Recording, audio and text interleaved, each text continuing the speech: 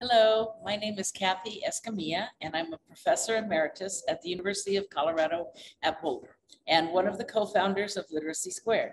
I'm here today with my colleagues and co-authors, Dr. Sue Hopewell and Dr. Jody Slavic. We are excited to share our article that's appearing in the journal The Reading Teacher in 2021, which is titled Teaching Bi or Multilingual Learners Connecting Languages. In this short paper, we propose that all programs educating emerging bilingual learners be guided by a holistic biliteracy framework that encourages the use of all of a student's languages in service to learning. We believe that every teacher of emerging bilingual students can implement strategies that help children engage in cross-language connections.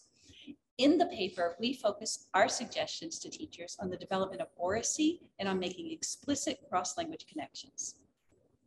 We'll share 3 examples of primary, intermediate, and upper intermediate literacy units to demonstrate how instruction might be organized across language environments and guided by our holistic biliteracy framework. We describe how these units would look in bilingual settings, as well as provide considerations for English medium contexts. We really hope that this article will give you some concrete ideas for how to honor and welcome languages other than English into your classrooms, no matter what those languages might be. Our multilingual learners deserve an affirming and empowering educational experience, no matter whether they're in English medium or bilingual programs, and we are honored to be a part of your commitment.